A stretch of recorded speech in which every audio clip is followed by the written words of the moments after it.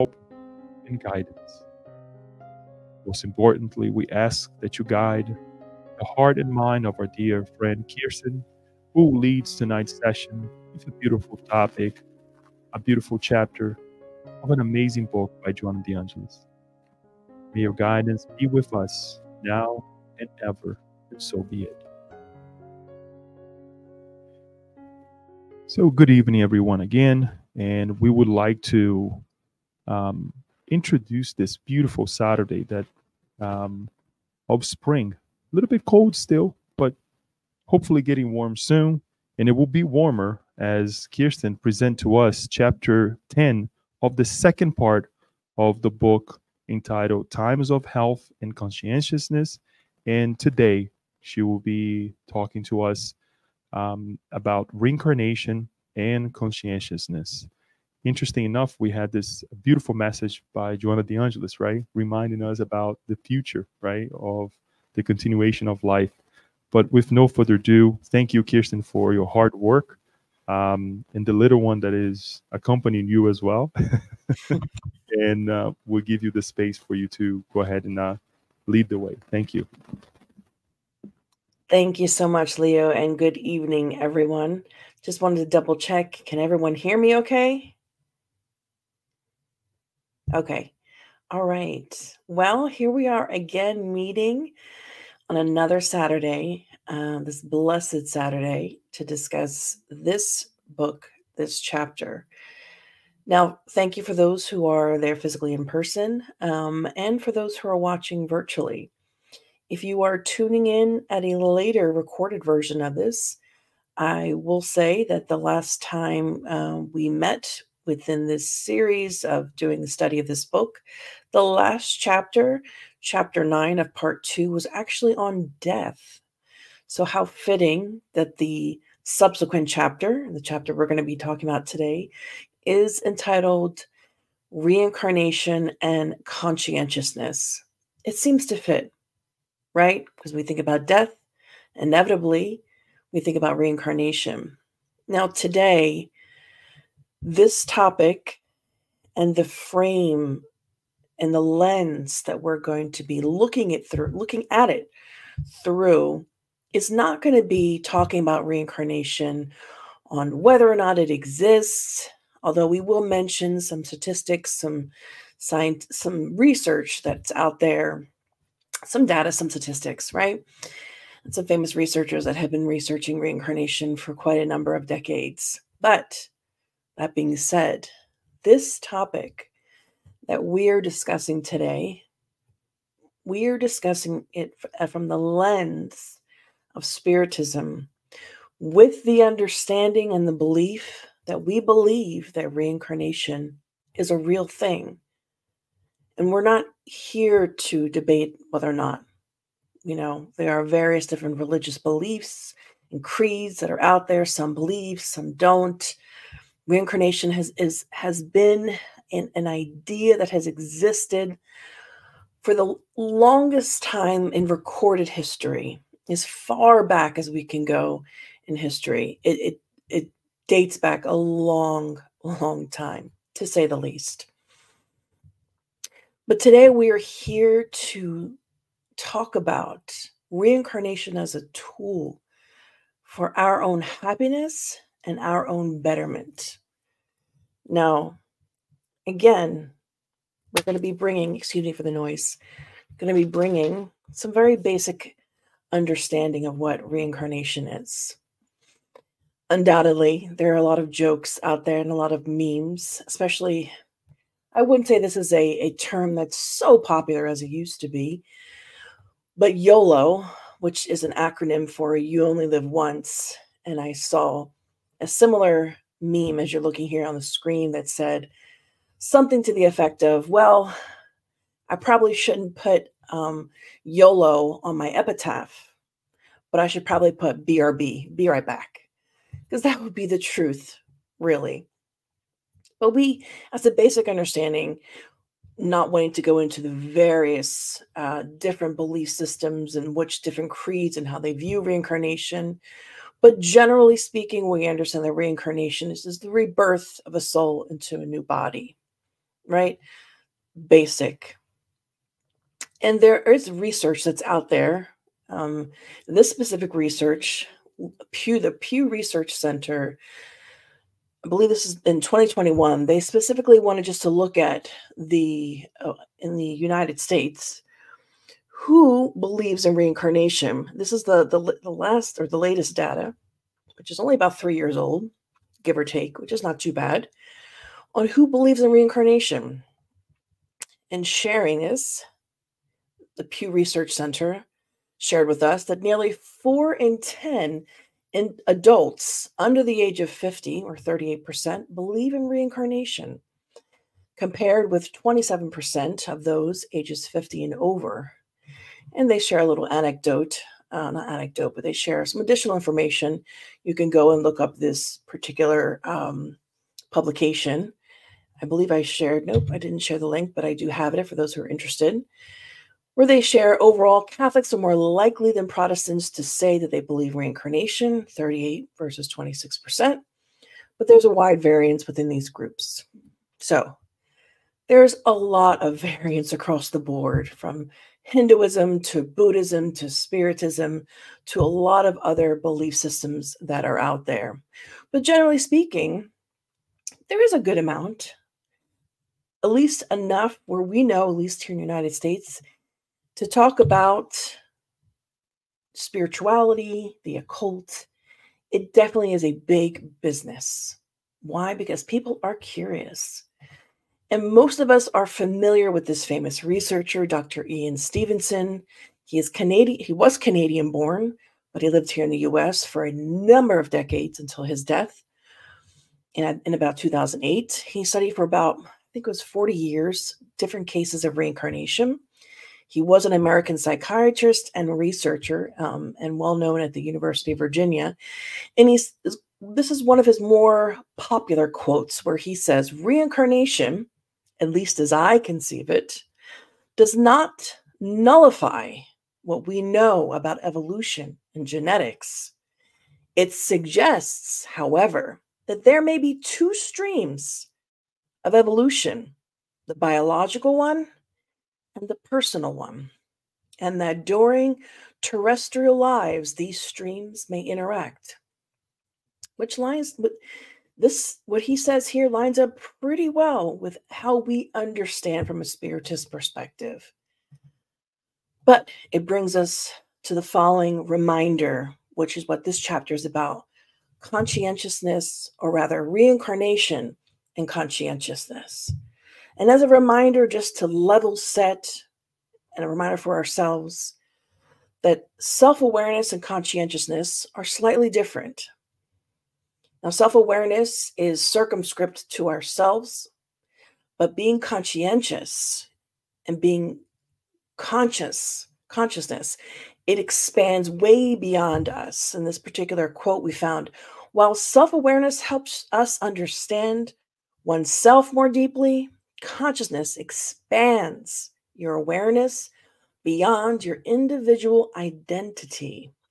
Self-awareness invites you to dive into the depths of your being, while consciousness lifts you to soar above the limitations of the personal mind. And so this is a great segue into, as we understand conscientiousness and reincarnation, as reincarnation helps us to have this bigger perspective of life and not be so circumscribed to our little life, not have tunnel vision, if you will, not to be so focused on what's going on in my life and my struggles, not that our feelings and are not valid, but it's a reminder for us that this life passes so quickly from one life to the next, and that we do suffer and experience pain. But in the grand scheme of life and the lives that we live, it's small. And this can be a very comforting factor when we remember this and remind ourselves of this. So the question that it beckons us and behooves us to ask, is it good for me to strive for or towards being more conscientious? That is the billion-dollar question. And Joanna shares in this chapter, yes, of course, she says specifically, the lucid acquisition of conscientiousness makes room for understanding the laws that govern life, fostering individuals' progress as they strive for their own education and therefore that of society. Our aspirations are no longer satisfied by the utopian concepts and childish statements devoid of reason that used to anesthetize the discernment of the masses.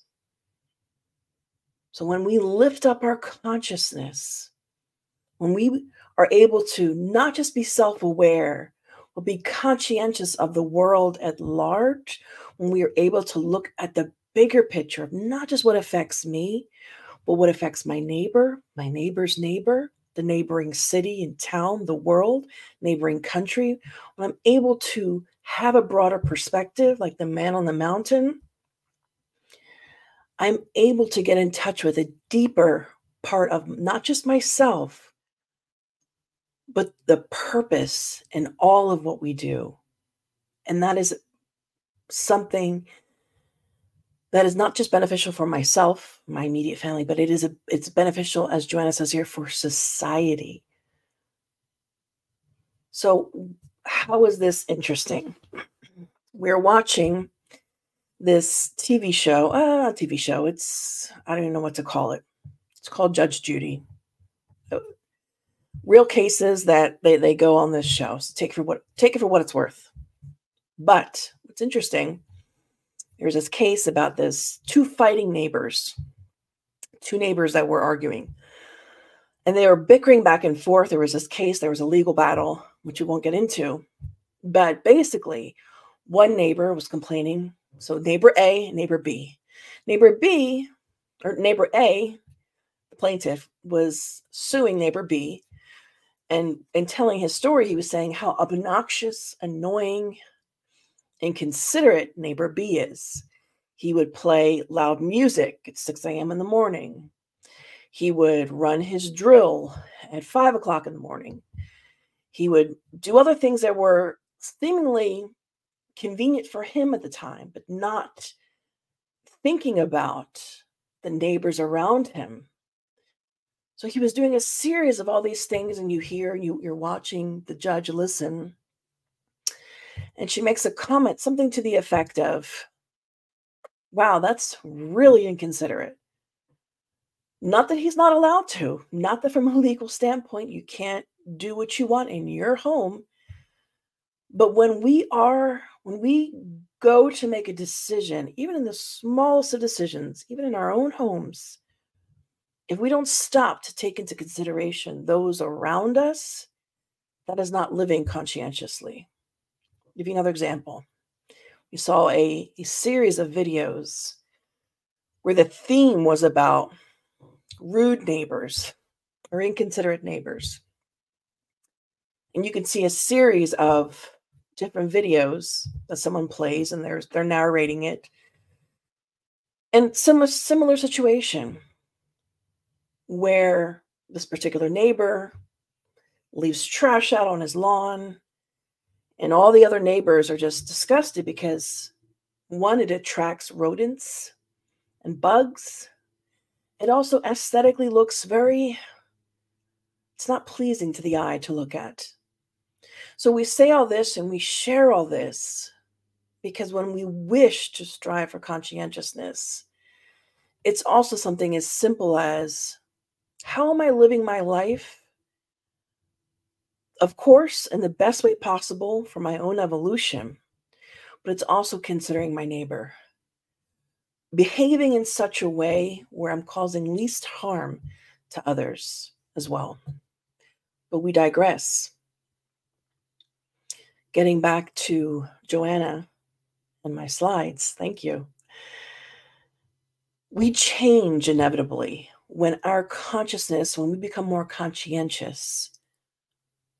It is a part of the mechanism. Our vision changes. The same way if you ever go on a helicopter ride and you go far above the Earth's surface, by the sheer nature of being lifted above the surface of the Earth, you're going to see a vast amount of land and have a perspective that you wouldn't have being on the land or standing on the ground, rather.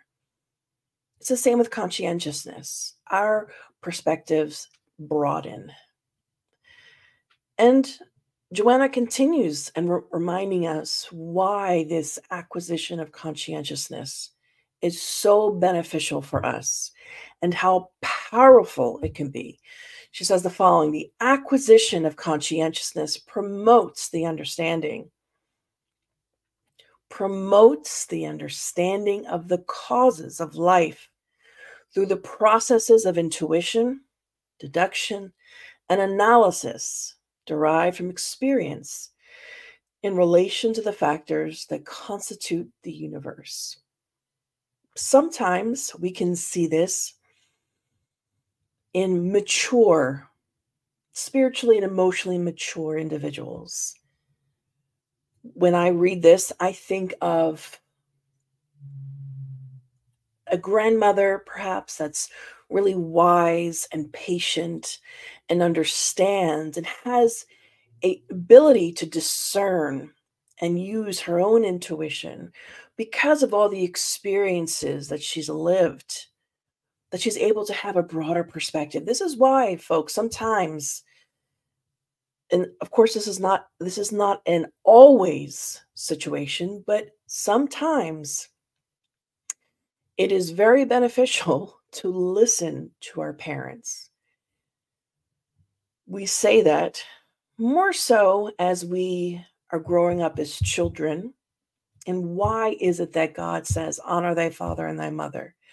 Well, there's something inherent in our most parents, and I'm not going to say all, because there are, of course, lots of exceptions or lots of cases not to honoring our parents, but there are a lot of cases where there are parents that are sick, that are unwell, and subsequently do very malicious things to their children that are even criminal. But we're not going to get into the exceptions. We're going to talk about as if our parents are what they are, which is older than us, have more experience. And through their experience and their understanding of life, they have a broader perspective. And as children growing up, although we know that we are put into families that can be challenging because we are put back into the same families where we need to repair, redress, and fix past wrongs. So oftentimes relationships can be challenging. They can be hard, to say the least.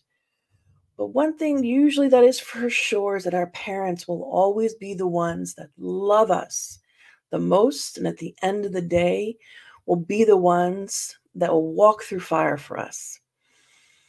So it's being able to have that type of love and perspective is something that is beautiful and should be looked at with tremendous amount of respect. But I digress.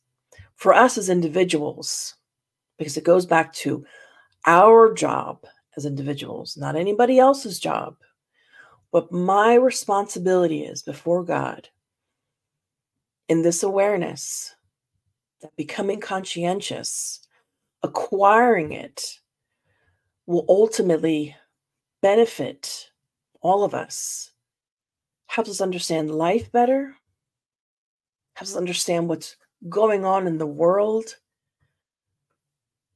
which ultimately can increase our quality of life.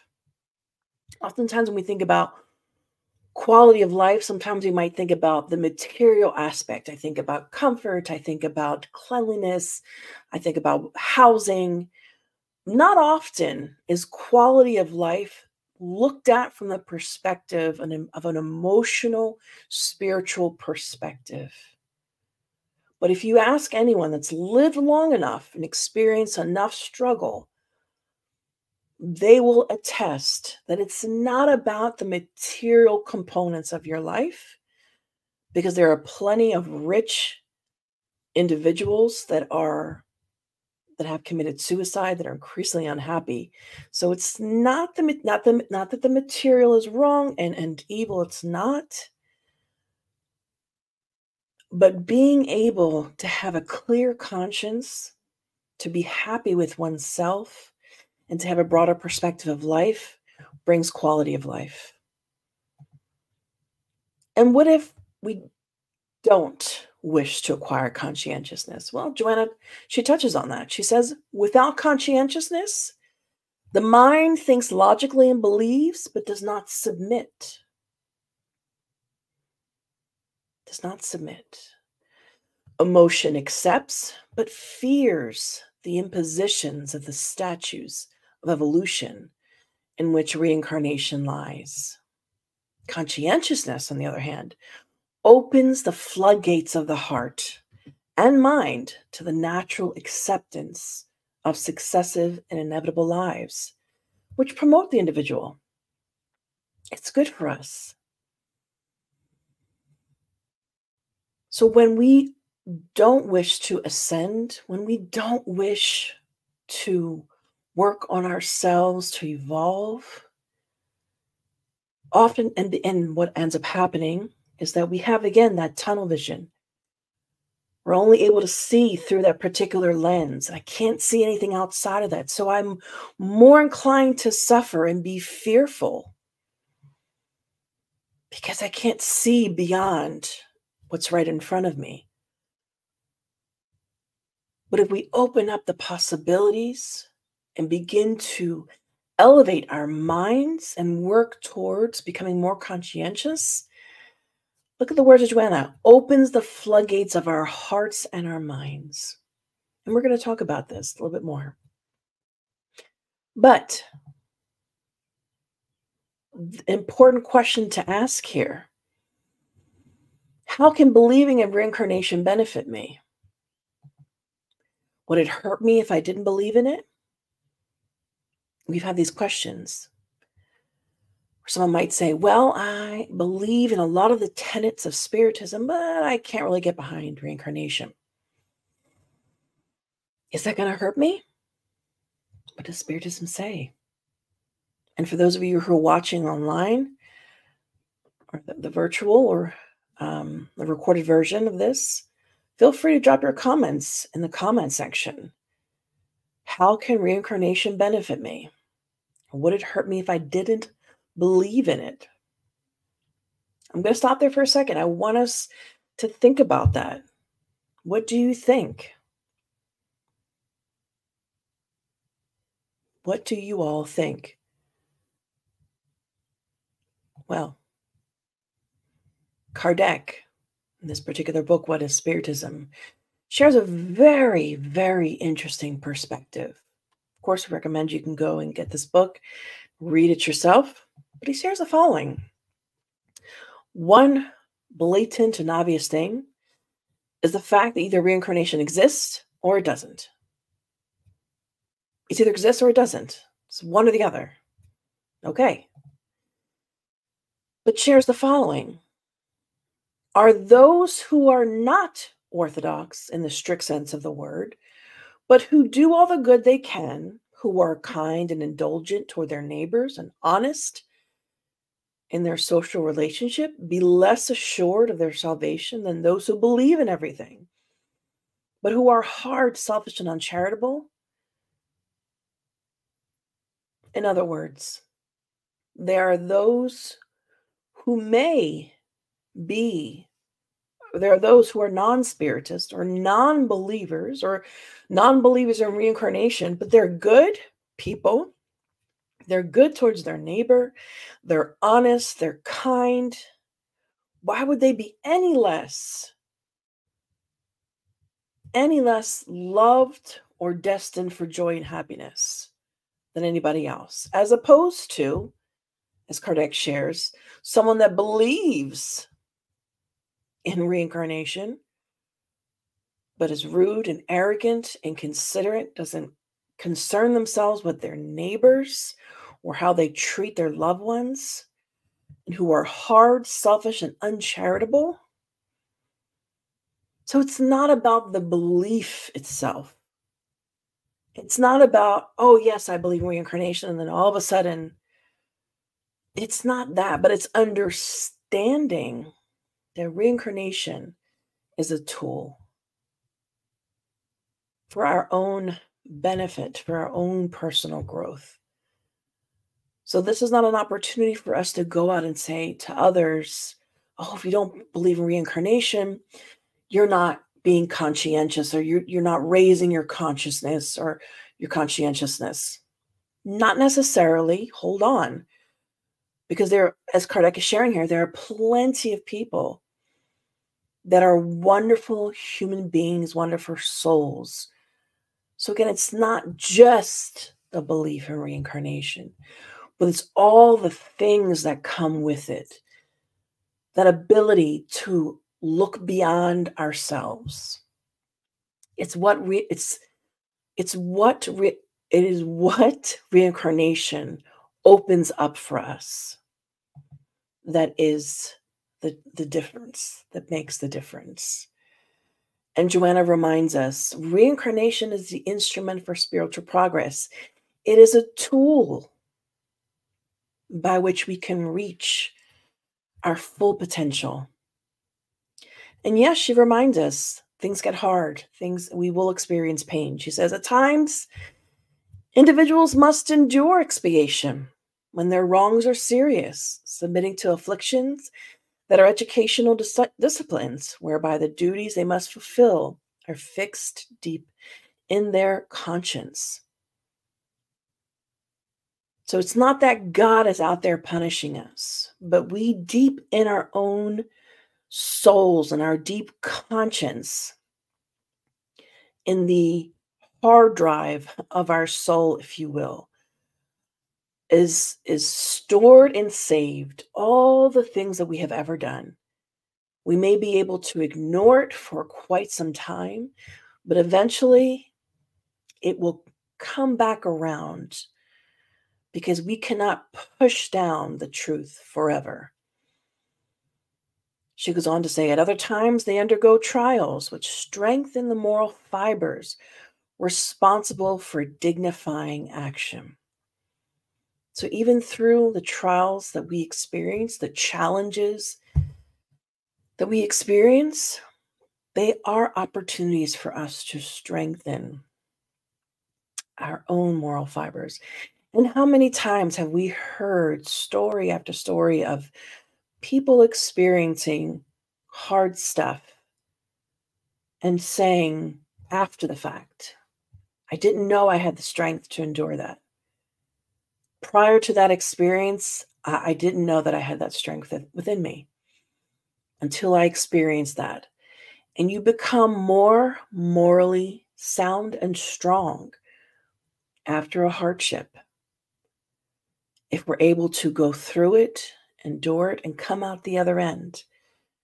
We realize how strong we really can and are as individuals to endure, and how beneficial it is to us to go through that. Much like, I think it's the only tangible thing I can think of at this very moment, when you are not in shape physically, and you put the time in at the gym, let's say a year or two later, and then you look at your physique and you look back at previous photos and you see how far you've come, there's a satisfaction in that, to know that all those days of sweating and hard work and disciplining yourself has paid off. You know, that feeling of satisfaction, except that's in a physical sense. The sensation we can feel for a job well done, for knowing that I did my best and I did my duty, that sense of satisfaction is more fulfilling than any amount of any physical experience that we can have or any material thing that we can acquire. Truly. Joanna goes on that the perspective we should have that it's reincarnation, it's not a punishment. It's a gift of rebirth, and it's a blessing from God. I was listening to a probable case or suspected case of reincarnation, and it was a grandmother.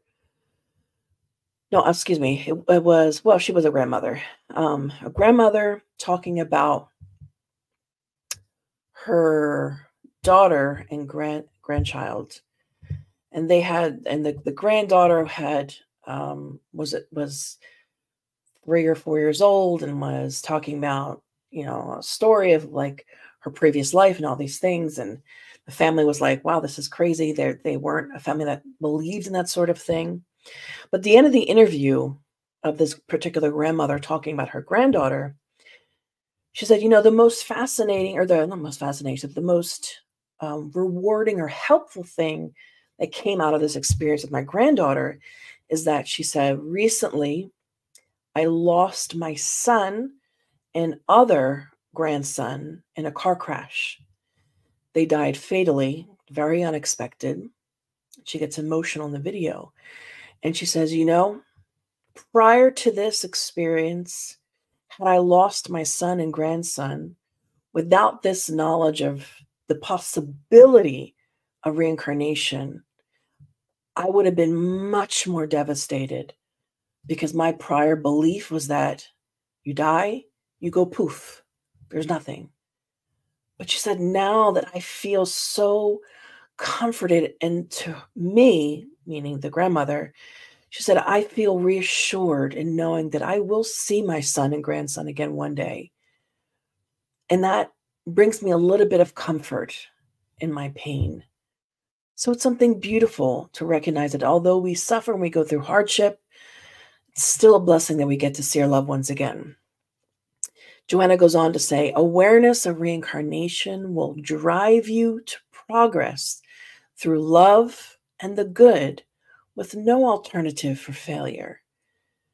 Without reincarnation, intelligent life would return to chaos, and the logic of progress would be reduced to stupidity and ignorance. So how would we evolve? How would humanity evolve if the soul if new souls were coming back and without any prior knowledge, we'd be perpetually stuck in the Stone Age. But you might be thinking at this point, well, there are so many cases that have been recorded, not just by Dr. Ian Stevenson. There are other researches, Dr. Jim Tucker, and all the other research that's shared. You can, nowadays with Google and YouTube, there's so much. There's a plethora of stories you can go watch and listen to. Likewise, there are a ton of spiritist literature now in English. So really no excuse for us not to go on Amazon or other websites to find a lot of these spiritually uplifting books, such as the Andrea Louise collection. And we're going to discuss here in a second, A Case of Reincarnation, not often spoken about in many of our lectures. We wanted to bring this particular case that we found very interesting. And this is from chapter 12 of the book, In the Greater World. This book was psychographed by the late Francisco Candido Xavier, or known more affectionately as Chico Xavier, psychographed by this spirit, Andrea Louise. And in this particular book, in chapter 12, they talk a little bit about the case of a grandfather and his grandson. The grandfather, whose name is Fabricio, has a grandson who also is named Fabricio Jr., or affectionately, Little Fabricio. And it's very beautiful the way that they paint the relationship between grandson and grandfather. And this one particular scene that's beautifully narrated in the book, and this particular grandfather is very ill. He is sort of losing his mind slowly but surely. And they tell in the book that he's maybe days to weeks away from discarnating, from dying. So this one particular day, the grandson comes to visit his grandson, and this grandfather, it loves his grandson, like just is so, he actually asks for him as he's laying down and resting. He's asking for, where is little Fabricio?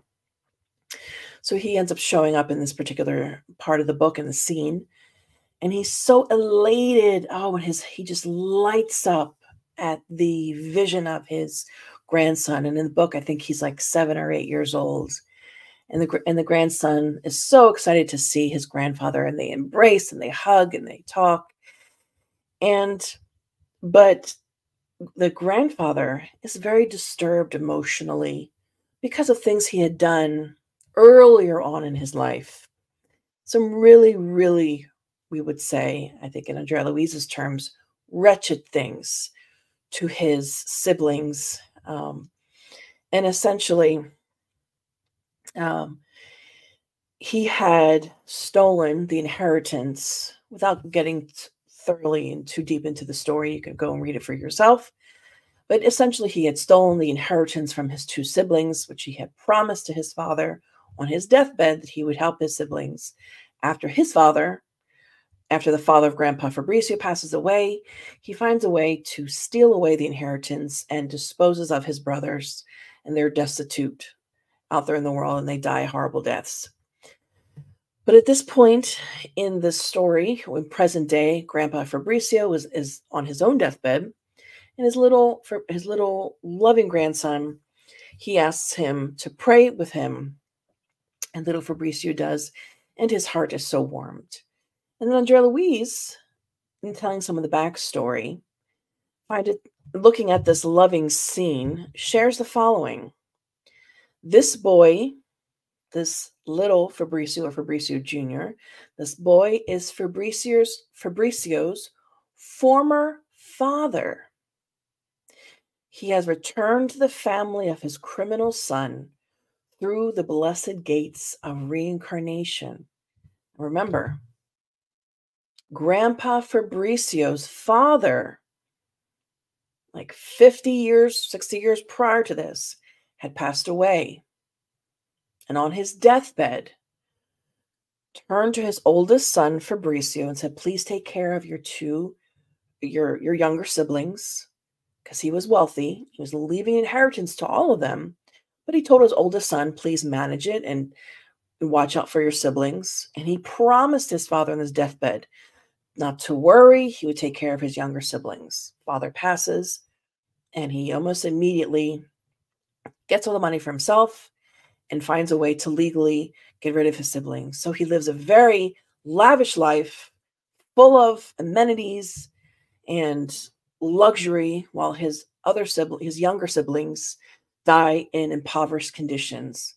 And now, fast forward, it's Grandpa Fabricio. Now Fabricio is older, and he had gotten married and had kids of his own. His grandson is the reincarnation of his own father.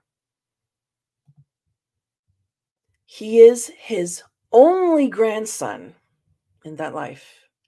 And later, he will assume control of the material inheritance of the family, the property that was his in the first place. The law never sleeps. So do we get it? So you might ask, well, what's going to happen? What happens to his siblings who already died decades prior? Well, for one, Grandpa Fabricio did reach a point in his adult life where he tried to go back and look for his siblings and had found out their horrible fate in life, that they died from tuberculosis and just died a horrible, horrible death in poverty in really horrible conditions.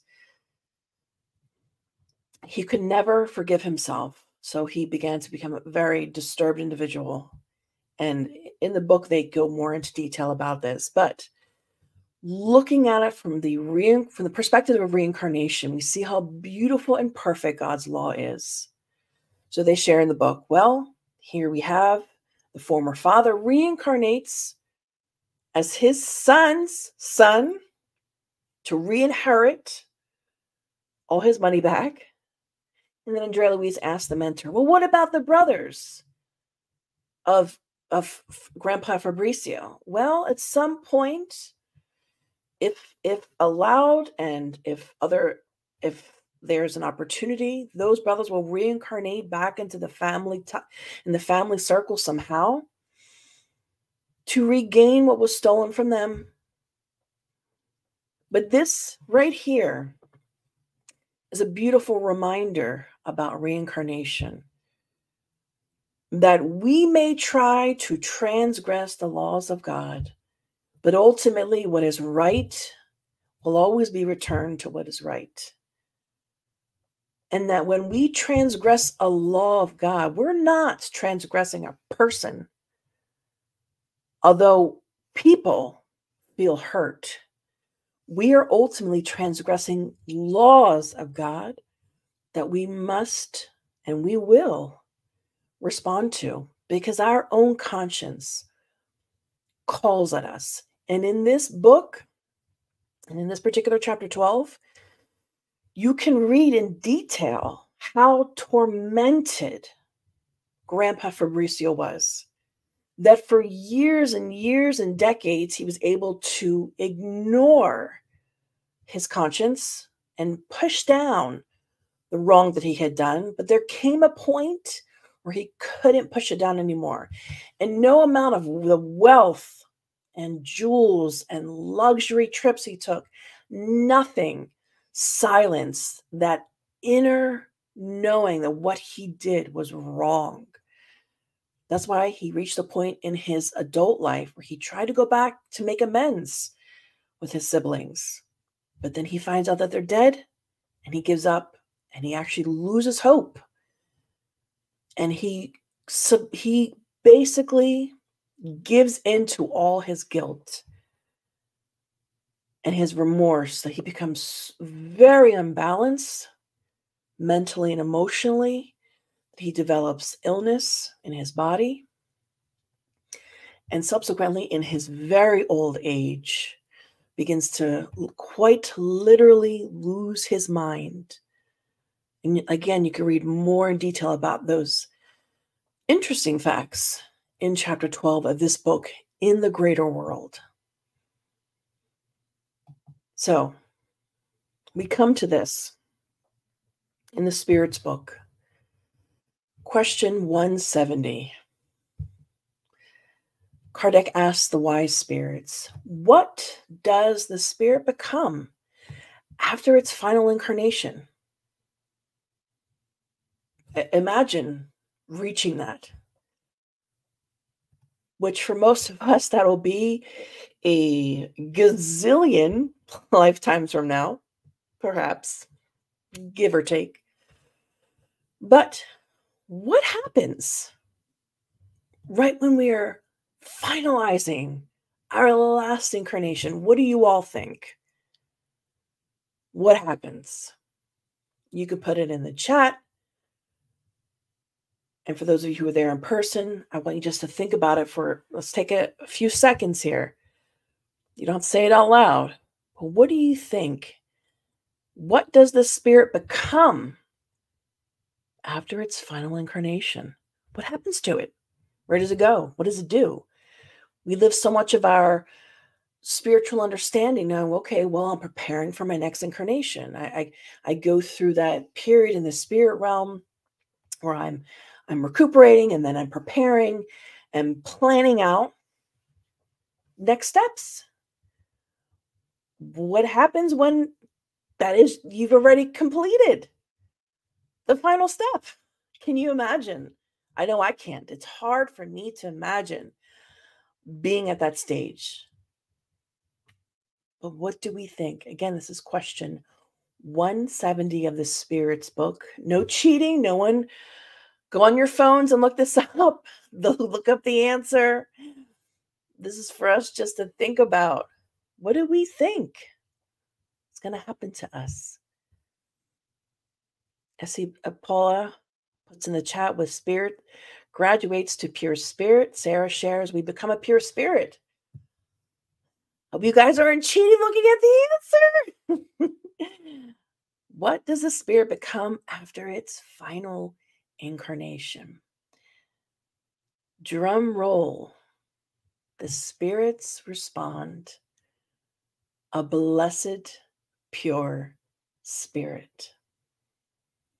And some say from that point on, there's a whole other scale of angelic spirits. There's a whole other scale of, not that we begin again, but it's a whole other level of growth that I think it's so challenging to even conceptualize that. But no, we become a pure spirit. It's something to look forward to, not in the perspective that we're going to be living in the spiritual version of the Maldives, if you will.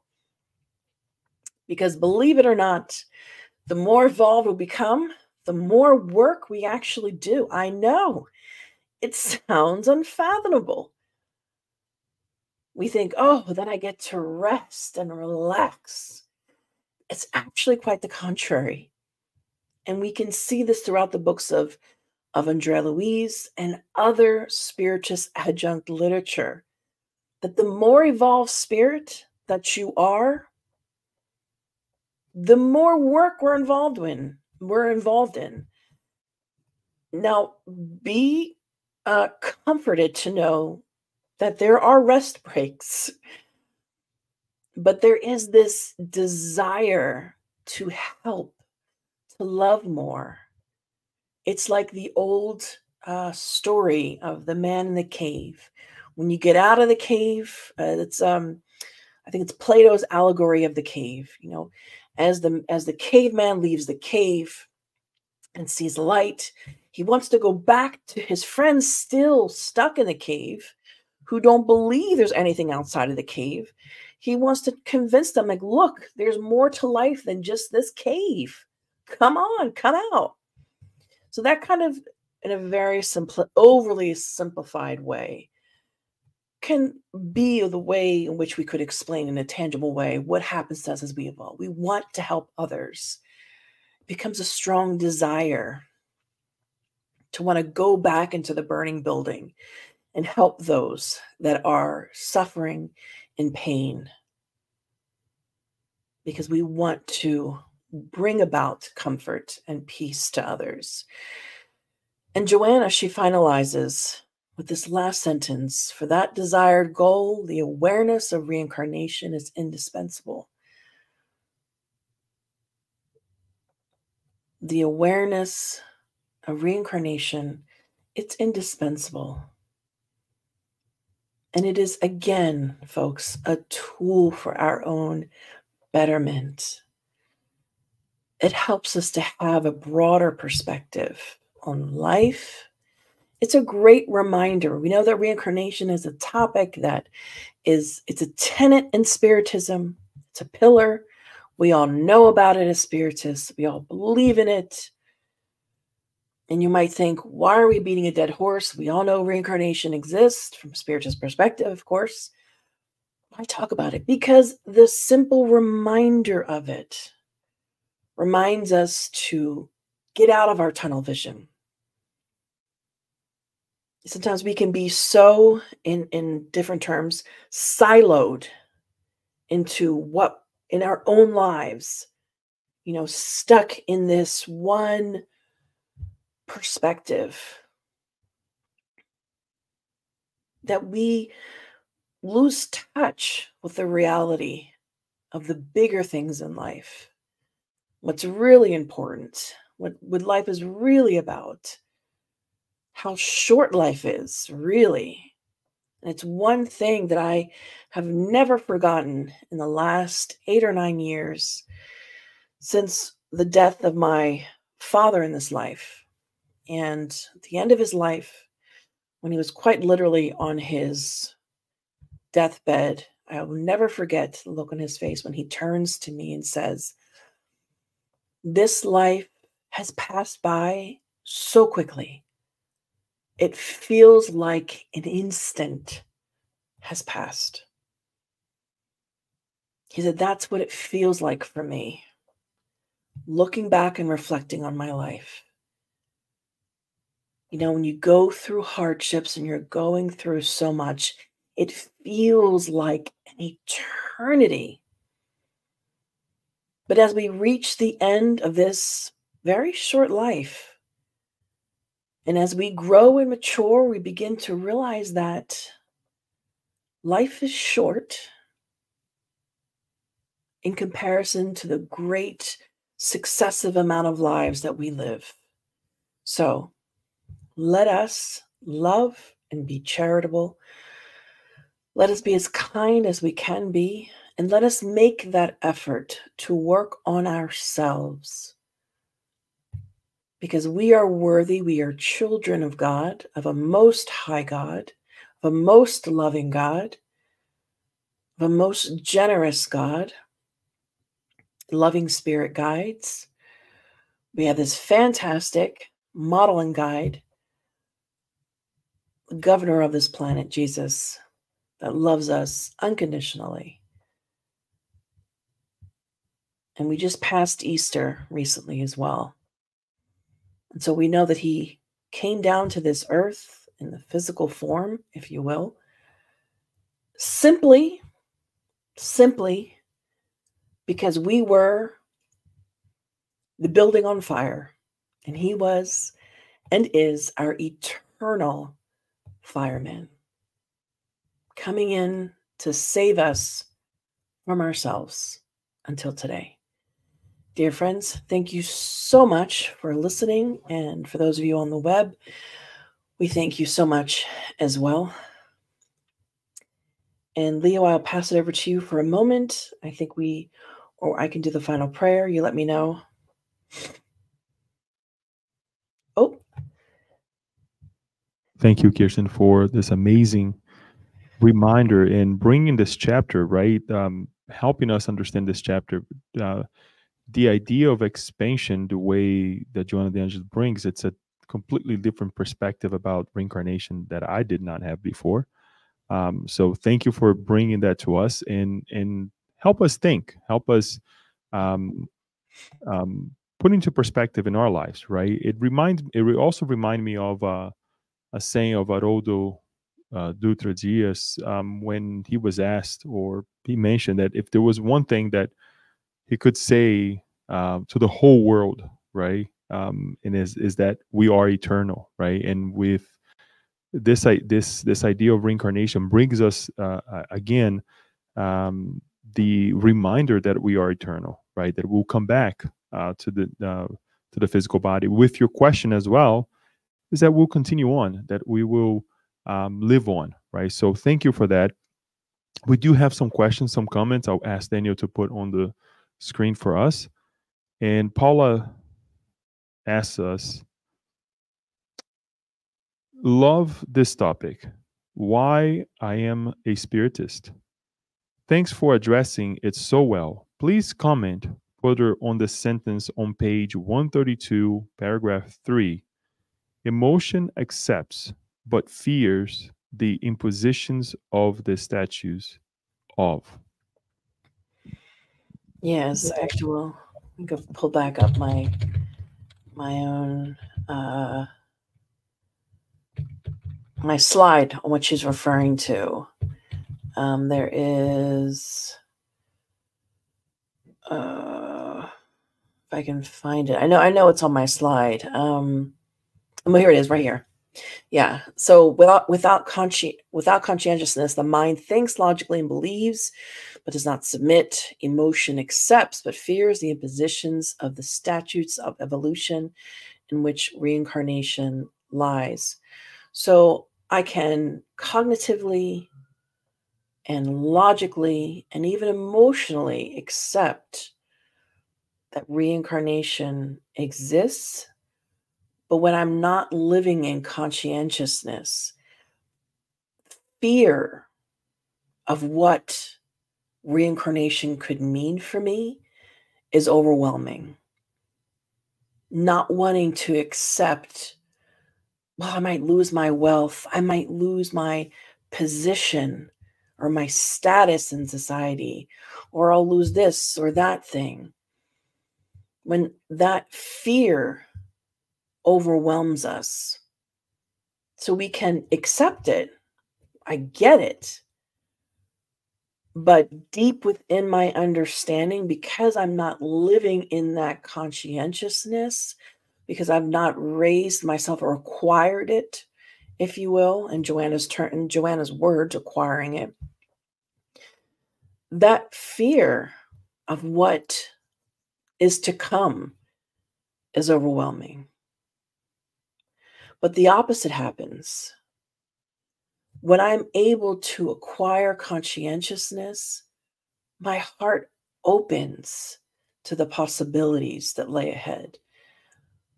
Now, that's not to say that we won't have any fear whatsoever. There's always a level of fear of what is unknown that is normal, but it's that overwhelming fear that can happen when we cannot look beyond ourselves and our current circumstance or situation. I hope that, that offers some clarity. This is, again, my interpretation. Always willing to take this offline and discuss this further. Joanna is meant to provoke questions, and the fact that it provoked this further questioning within Paula is excellent. I think that's what Joanna and her writing is supposed to do. So thank you, Paula. Oh, don't hear you, Leo. Okay. Forgive me. I don't want to get into the study that you did, and no, go ahead, jump in. Mind as well is the fear of ceasing to exist too, right? Of our essence, of what we learn, of what we have become, along with our baggage from the past, into the future, right? Giving continuation to this. So it's I'm glad that you brought it up, because it is, a striking point, if we can say that way, in a good way, by Joanna de Angelis in this chapter. So yeah, that's great. That she reminds us of that moment. So if we have to, if as we are doing our reading, reflections, let us think about that, right? So that was great. You're on mute, Kirsten. And I think what this reminds me of, that there's a lot, from a historical perspective, there are a lot of things that are said about, I forget the name of the emperor or the king. Was it Constantine? I can't recall. But there were people in making different versions of the Bible say or allege that kings and powerful people in prominent positions took out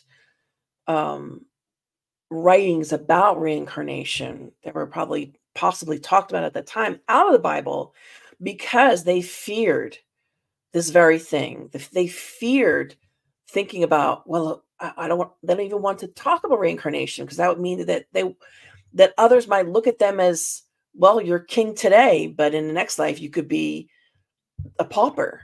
So kind of along the same lines, there's individuals throughout history that wanted to even burn this idea of reincarnation, because looking from a social and a status position as well. I just wanted to bring it up because it came to my mind as well. Very well. Thank you. Any other questions, comments, Daniel? And Paul again says the best description of how reincarnation was suppressed in 325 AD was in Kardec's Spiritism by Emma Bragdon, wondering why this book is in reference more in Spiritist talks. Well, thank you, Paula. Yeah, this is what I was talking about. I think we were having the same mind-to-mind connection here. But I think I can't speak as to why that particular book isn't referenced. Maybe it is. I haven't watched every single lecture in the English language, to be fully transparent. I think it has been, especially when it first came out. But I think, like a lot of books that are produced. I think some books are just forgotten about, or other books are cited more. But I think the knowledge of that, if people do enough digging, because I knew about that, even outside of Emma Bragdon and that particular book, I think that anyone that researches reincarnation will come across that information. You know, that many, many centuries and centuries and centuries ago, allegedly information was removed. So reincarnation wouldn't be as prominently known as it was, or suppressed, if you will. So I can't really speak to that, but the information is out there, you know, for anyone to go and look into. And I do know the knowledge is shared. Again, I think it's just like one of those things where, you know, reincarnation is a topic that it's a tenet of Spiritism. So maybe it's not a topic that is always talked about necessarily, because there's so many things to be discussed. But thank you, Paula.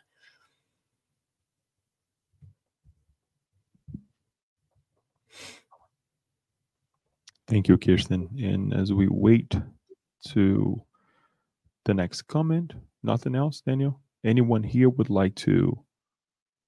Irasema says, thank you, Kirsten, for this wonderful talk. And thank you for presentation and gift, and the gift for us. Herbert Leonardo's mentioned.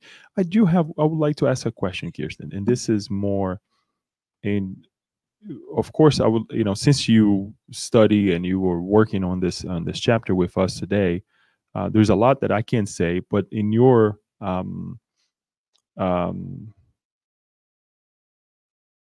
enlightenment that you have received with studying this chapter, what would you say for us, you know, since you brought this chapter, that sometimes we get either caught up on the fact that we're here with those that we reincarnated before, you know, forcibly, or those of us who are waiting perhaps to have that chance again, to be with those whom we have lived in this lifetime or in previous lifetime, the longing feelings that we have sometimes.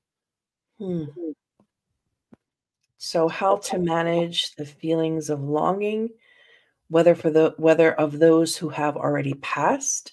The longing it's a longing for those that we have already passed, or sometimes that feeling that we have inside of us that something is missing, as well as sometimes the feeling that we are forcibly living with one another, because inside of us, for some of us spiritists, we feel that, oh, this is karma, or this is something that we have to go through. Well, those are two those are two very distinct and somewhat different questions. There's the question of, as I understood it, how to manage the feelings and emotions that we have of those who have already passed, which deals with grief and the process of grief, which is one thing. And with that, and with this sensation that perhaps maybe we don't know where it comes from, but it's a longing for something or someone that is perhaps might be somewhere out there in the universe, but it's a longing that we can't really explain. And I think there have been a few people who have experienced this that I've spoken to, that it's this inner longing for something, some sort of love, something that's out there that they don't currently have. And then simultaneously experiencing, you know, the consequences of our current actions, in which some might call karma. From a spiritist perspective, we call it action and reaction. And sometimes when we look at karma, or when we say karma, we think of like predestined. Well, this is just what I'm destined to be in, which isn't exactly correct. I mean, it is the consequences of the decisions that we have made. And as the old saying goes, you know, you made your bed, now you got to lie in it. And that's really hard.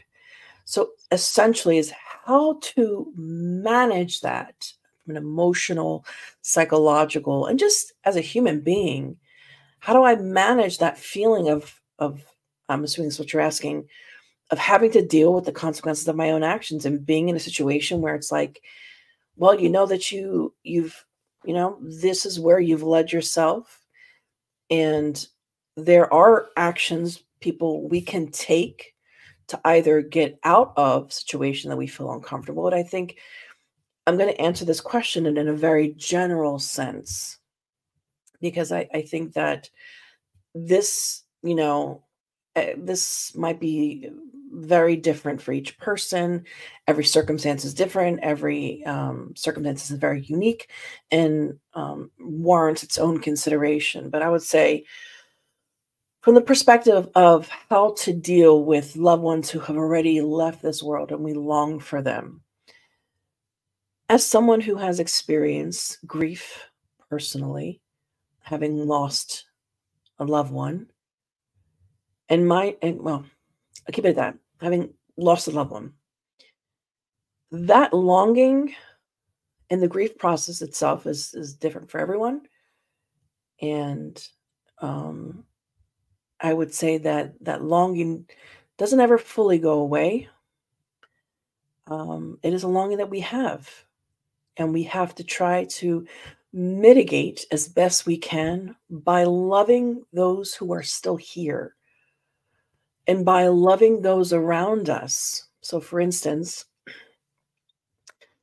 after the passing, and forgive me for using this personal anecdote, but I use it just to illustrate, not to elevate my personal life by any means, because we're not special, but simply to illustrate what one can do. So after the death of our father, I felt that void, that longing to that father figure not being on physical earth. So I actually had a neighbor who was elderly. She actually passed away about a year ago. And I'd love to see her out because I'd love to stop and talk with her. It seemed as though she primarily lived alone, but she had adult children that would come and visit with her. So she was well cared for, it appeared. But I'd love to stop and talk with her because in her, I saw my own parent. In her, I found an opportunity to express that love of a child to an adult that I felt was missing. And it's something that we can do in our lives, is to love those around us. And so in my mind, I had sort of emotionally adopted this neighbor. And at any time I see elderly people, I have great pleasure in assisting them or helping them or interacting with them. Because sometimes when we look at the elderly population, sometimes people disregard them or they look at them as a nuisance. Oh, they're slow, or oh, they're annoying, or what have you. But therein lies an opportunity to express love and mitigate somehow, because we can't ever get rid of it, but sort of transform it, transcend that sense of longing. And the same goes for example, women who commit abortion, for lack of a better way to put it. Forgive the frankness there. But the recommendation for them is to go either adopt, to go and volunteer their time to help care for other children, other babies, or even women that are infertile and have that immense longing for children, is to go and experience that love by loving other children, other people's children. In that way, somehow we can mitigate some of our pain by being loving and charitable towards others. Because it is the human experience sometimes. And I see there's some comments. Paula puts, it's bittersweet how sorrow and longing make us whole, by Suzanne Caney. Is a helpful book. Thank you, Paula. Yeah, it's the human experience. And so that's what I'll say, Leo, because I think I don't want to take up much time. We could have a whole discussion alone, probably another hour long, on those questions you presented. But thank you for that, for sharing that. Thank you for sharing. And no, by all means, we, sharing your personal anecdote and life story does give us the incentive, at least, to continue on and do what you're saying, love one another, right? Go ahead. And I will add one last thing. As a society, as human beings, We are prone to want to repress, suppress, drug away. Not that medication is wrong. It's absolutely not. We need medication in varied forms and shapes. But I mean in a bad way, drug away our feelings because we are fearful. We don't want to feel pain, especially emotional pain.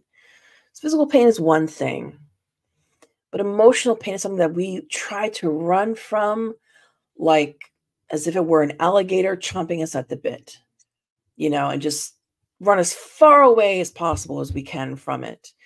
When one thing I really want to stress and advise others, and this comes from personal experience, is to lean into your own emotions. If we are experiencing difficult emotions, much like reincarnation, that's a tool, our emotions are a gauge and a guide to our own souls to not run away from ourselves, because we can't. It's an illusion. We cannot run away from ourselves. But I would say lean into that longing and ask yourself, what can that teach you in that moment? So just a thought. Thank you. Yes, there are different painkillers, right? When it comes down to physical pain and the pain of the heart, right? And usually the pain of the heart, we tend to do more crazy things to put it aside. So thank you for that great reminder as well. And Orlando says, thank you for all your wisdom and knowledge you share with us. So great. Now she's being Orlando's my friend. Hi, Orlando. using the I don't know if you can see you just to I did. I saw the hearts. Yes, it's something that WebEx or Zoom, StreamYard, they do this now. So you have to put it in front of your face, actually, as Daniel was saying. Okay, yeah. That's super cool. You can do the thumbs up too. Thumbs up as well. That's super cool. The technology for us, right? What a great time to live. We can play with these things and make our time more interactive. So with not having any questions, any more comments, we would like to thank you again. All this hard work of the study and the presentation of this book, this chapter, and staying steadfast on it, so we can learn with you and learn with Joanna de Angelis as well. So with that, I would like to ask you for to say our visualization and final prayer as well. And thank you. Absolutely. With that, dear friends, we thank God for these moments together. We thank our spirit benefactors. We thank all those who are there physically in person, connecting with us also virtually, and for all of this effort put into communing together in remembrance of the purpose of our lives, and connecting with this great creator, this source of all things. Let us together in our minds connect with these thoughts, these words, imagining ourselves together in a place where we feel most at ease, most at peace, and most loved. We feel a lightness in our heart while simultaneously feeling deeply connected to our Creator. Allow this bright light fall over us,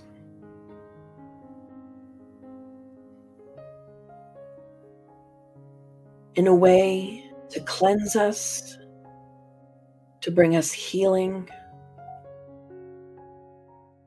to regenerate from our soul to ourselves, to bring back to balance every microscopic part of us, on every level, as we remember the times when people gathered, risking their lives to pray, to speak of Jesus, to speak of a singular God. But now we have this freedom to speak openly, to come together freely, praising and being grateful. Let us receive this embrace from our spirit benefactors, our spirit guides, reminding us that we are loved, that we are children of God, that we have purpose, and that joy and happiness are at our own fingertips.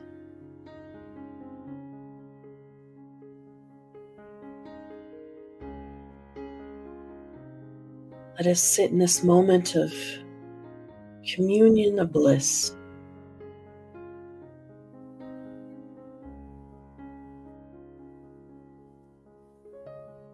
With a grateful heart, we thank you.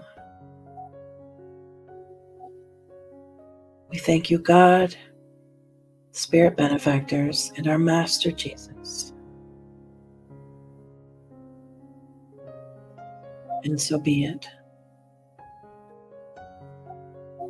And now we will go on to our passive session.